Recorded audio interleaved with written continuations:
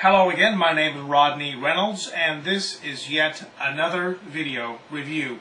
Today I will be looking at the Logitech Optical mouse. This is the product, and this is the retail version. Of course, you have the box, and the manual and the software that you're going to need to install this mouse. Now, in most cases, of course, you would not be using really any kind of software. Usually if you have Windows 98, Windows 2000, Windows XP, you can just plug and play and this thing will install quite easily. But if you need any installation software or drivers, you can certainly use these. Something else it does come with here is a USB to PS2 adapter. Of course, this would just go plugged into here, and then this would go plugged into your motherboard.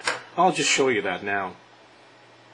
Most current motherboards these days, of course, come with a USB and PS2 ports for your keyboard and your mouse. I'll just show you the PS2 connector here first.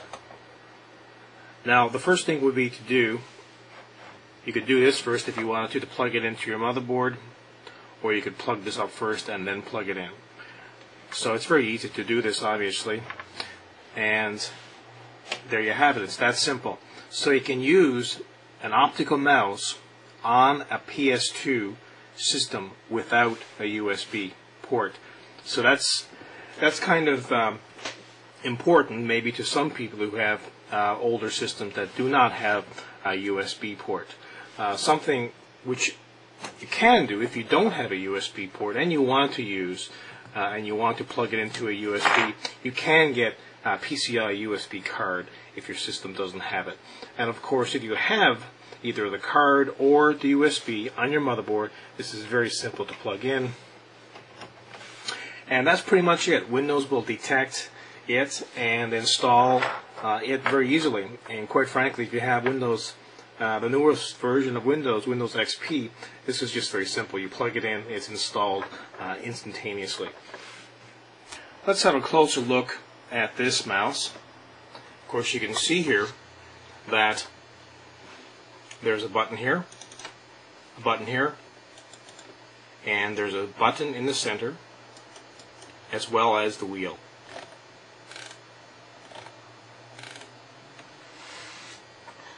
And if you look at the profile here, you'll notice that the bottom of this is actually see-through, and it's very cool in the evening because it does shine through, and all the bottom of this is actually red. So it does look very attractive, certainly when it's dark. This is always glowing, no matter when you're using it or not using it. When you're using it, you'll notice that there is more light, and when it's just sitting idle, it kind of like dims down a little less light. I'll show you that a little bit later. You can go over here and look at the laser on the bottom here. You'll notice it right here.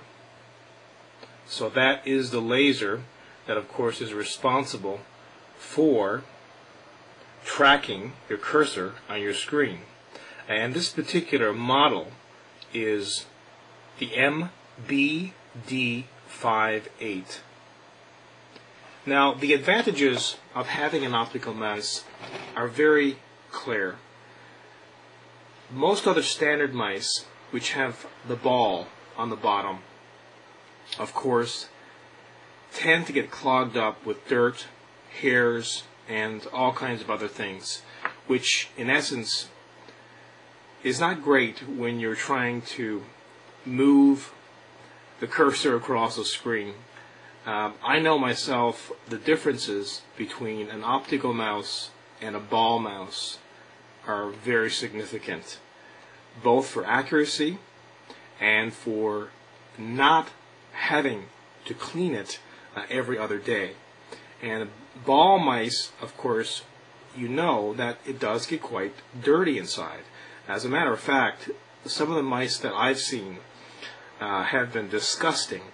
the stuff that you kind of see and get, hairs, bits and pieces of dust, all kinds of crazy things that can be trapped within the ball of the mice. So a major advantage there, obviously. And most gamers, not all, but most, tend to prefer the optical mouse. Now that has changed a little in the recent months. First, when optical mice did come out, a lot of people found it very difficult to get used to. Because one thing with an optical mouse is that if you, for instance, are gaming and you slip off your desk or just slip a little bit off your mouse pad and you lose, the laser loses contact with the surface, so it loses tracking, then of course in a game like Quake 3, Unreal Tournament, that slip up could cause you to be fragged. So at the beginning, I believe there was some hesitation for using optical mice for gaming. However, I find it really, quite frankly, to be better in accuracy. Let's face it, if you're playing a game, you want to have a nice, large mouse pad to start with. And if you're not using a mouse pad, because you don't need one, you could just use a surface like this. And of course, you're not going to be tearing your mouse up when you're playing the game. Your mouse is going to be on the desk or on the pad, and you're not going to be, hopefully not going to be slipping off the pad. So that's not a big issue anymore. The accuracy, certainly, with optical mice, even in games, are, I think, now preferred over the ball. For comparison's sake, I'll show you 3 mice here. This is a Microsoft mouse, and it's actually the old style, the ball version. And this is another Microsoft mouse, which is actually an optical mouse. This is the basic mouse from Microsoft. The 2 buttons here and the center wheel here. Of course, and the optic on the bottom as well.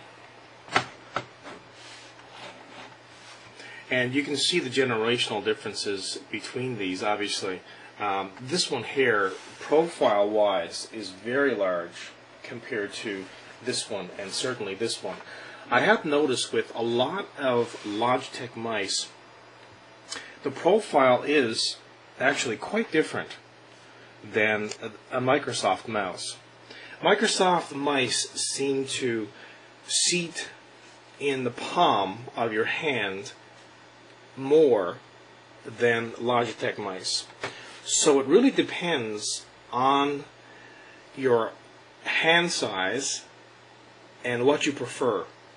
I find that the Logitech mice do come out a little further and do touch your hand right here, so it does give you a very good support. Now, I'm not saying that the Microsoft is better, but I do prefer the Microsoft in many ways. It's a little bit more expensive, obviously, and that's a concern sometimes. I do prefer the clicking, the way it does click over the Logitech. It's very simple. However, it's a little different than the Microsoft, and I've been really raised, so to speak, on Microsoft mice. So I'm kind of biased that way. I kind of got used to using the Microsoft mice, and therefore, of course, I prefer the feel of them. Also, something else you'll notice, if you can hear that, it's very quiet. Now let's go to the Logitech mouse. So there is a distinct difference there. Now, again, price is always a factor. The Microsoft mouse will probably be $20 more than the Logitech. And not everyone has 20 bucks to throw around, nor do they want to probably throw it around for just a mouse. For all intents and purposes, this is probably the best bang for the buck mouse on the planet right now. It looks cool. It performs really well.